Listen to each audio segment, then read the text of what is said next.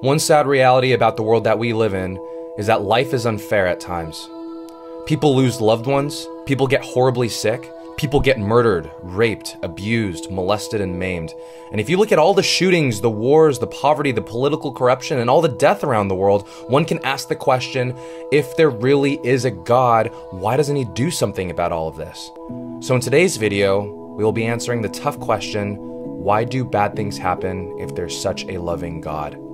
Now, before I move forward in this question, I need you to understand that there's two ways to answer this question. There's the logical way, and then there's speaking to the heart. You see, let's say if someone clicked on this video because someone they loved died.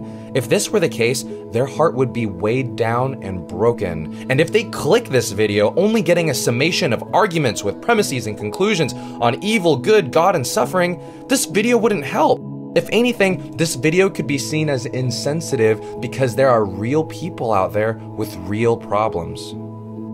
However, there are also people who look at all the news and all the crazy things that are happening and ask questions like, why do all these bad things happen? And how could God allow this? For these people, they aren't looking for any sentiments, they're looking for answers. And sometimes when you're looking for answers, you don't care about all the emotional responses, you just want good arguments.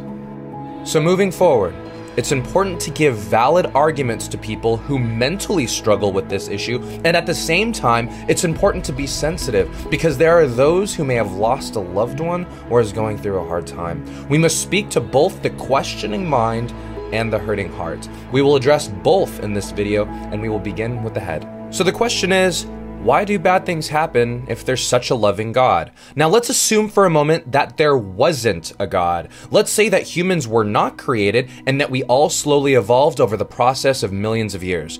During these millions of years, animals that were more fit would have a higher chance of survival against predators and obstacles nature gives.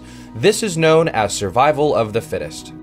The fit survive and they reproduce, while the weak get eaten or die.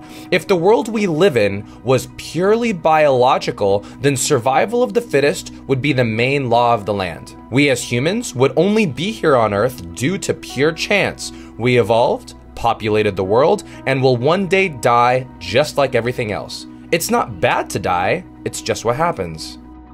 Now let's look back at the question, why do bad things happen if there's such a loving God?